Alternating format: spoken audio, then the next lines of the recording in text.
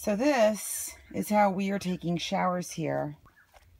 These buckets, we actually brought the water from Amigos for Christ Center because they don't have running water here. And then G built these showers with his team.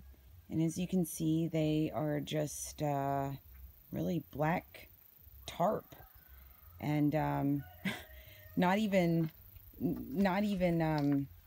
you know, plywood. The sticks holding them together are sticks found here. So so we get the water that is marginally clean for most of us. We fill it up in this bucket and use the bowl.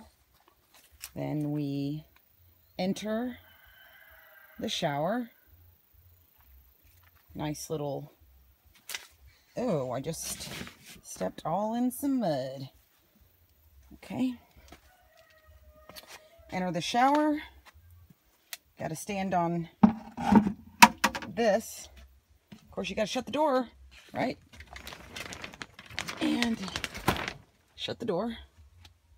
So as you can see, I am now in the shower. So pretend this water bucket is filled with water. So I get the bowl, pour the water all over me to kind of get wet, hopefully wash off some of the mud, which I still have right now. Lather up with soap. All the meanwhile, the water is clearly not running. And look, you can see if your friends, what your friends are doing while you're showering.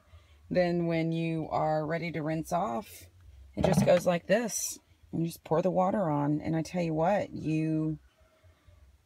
that's a lot of water, actually. That you fill that up, and it's like, gosh, you think about how much water we waste, or how much water we use, depending on how you look at it.